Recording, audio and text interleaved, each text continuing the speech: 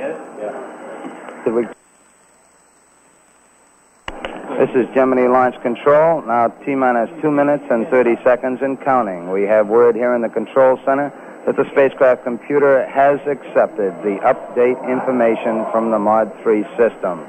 Of course, information has also gone by hardline to the Gemini launch vehicle. Now T-minus 2 minutes and 15 seconds and counting. The Air Force Eastern Test Range has given the blockhouse an OK to launch at this point. Coming up at T-minus 2 minutes and counting.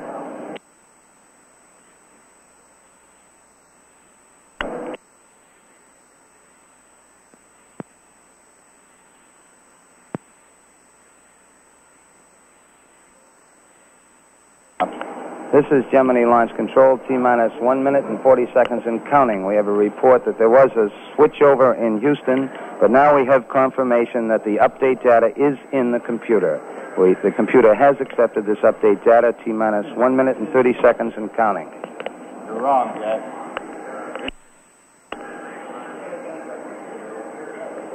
T-minus 1 minute and 20 seconds and counting. All appears to be proceeding well at this point in the countdown during the final phases. The astronauts have been alerted, and we have gimbaled those engines as planned. The engines have swung, the first stage engines, and our checkout still continues at this point. Coming up on 1 minute, T-minus 60 seconds and counting. T-minus 60.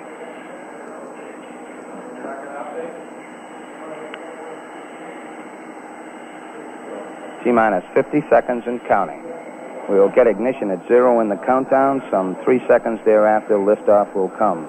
During that period, there will be a period of about 1.8 seconds where we possibly will have the capability of shutting down if necessary.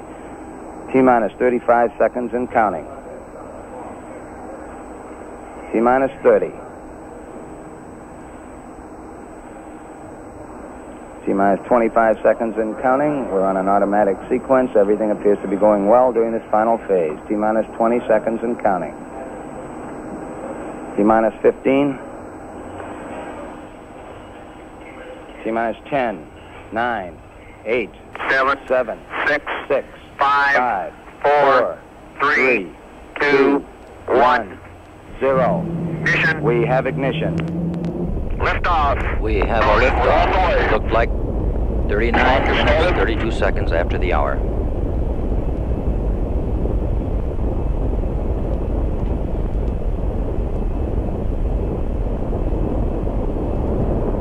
T plus 17 seconds. Dynamic propulsion course looks good. Roger, roll. The roll program has started. Pitch The roll program is completed. The pitch program has pitch. started.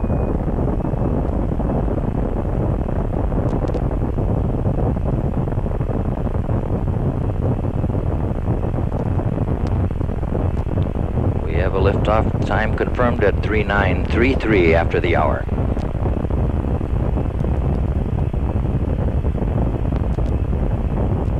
Mark, 50 seconds. We have reached 50 seconds into the flight. Spacecraft is moving at 740 miles per hour. We are now reaching for 4 nautical miles in altitude.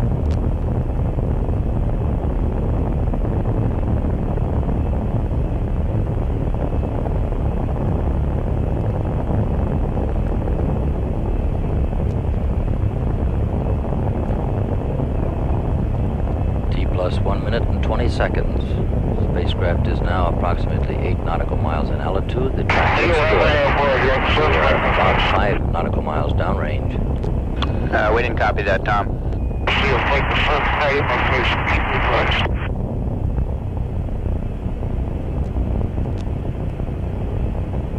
Still couldn't copy it, Tom. We got the sign now, so keep us close by advice, Neil. Oh, okay, I got you now. Nautical miles downrange and approximately 16 You're nautical miles you're in mode altitude. 2 now. The track still looks very good. Advise no DCS updates now. Roger, negative DCS updates.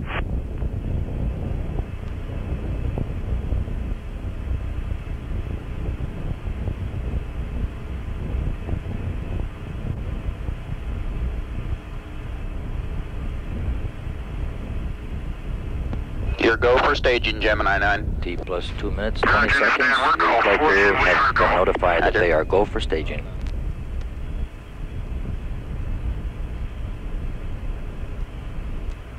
The spacecraft is now about 52 nautical miles, 50 nautical miles. And we had a beautiful fireball stage nautical miles in altitude, and we have BECO, Roger. booster engine cutoff. The thrust looks good. The track looks good. T plus 2 minutes, 50 seconds. Roger, guidance.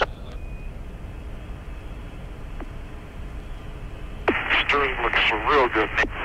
Roger.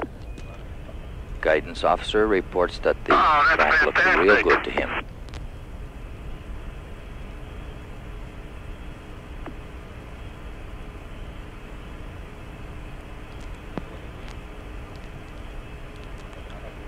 Flight dynamics and guidance and surgeon all report they look good.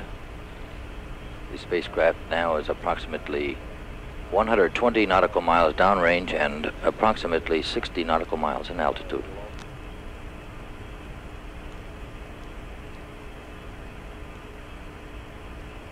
Flight dynamics says we're right down the middle.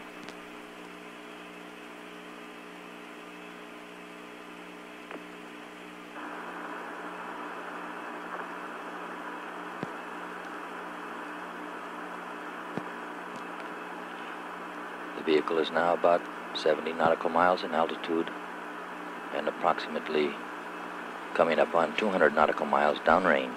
The track looks good, excellent.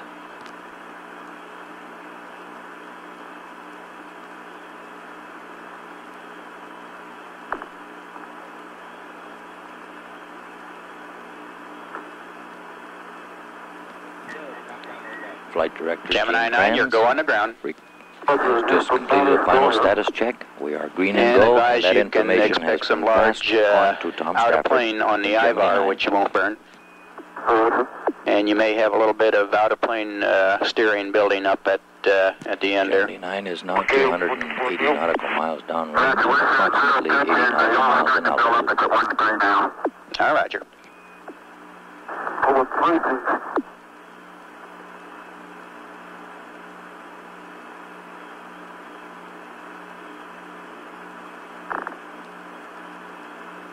T plus 5 minutes. Track looks excellent. Gemini 9 is following our plot boards here perfectly.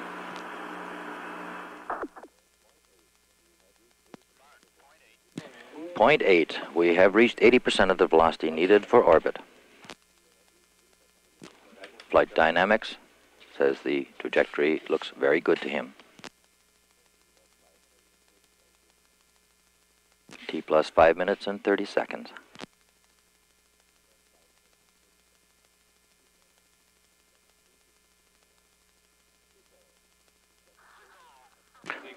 SECO, the second stage engine has cut off.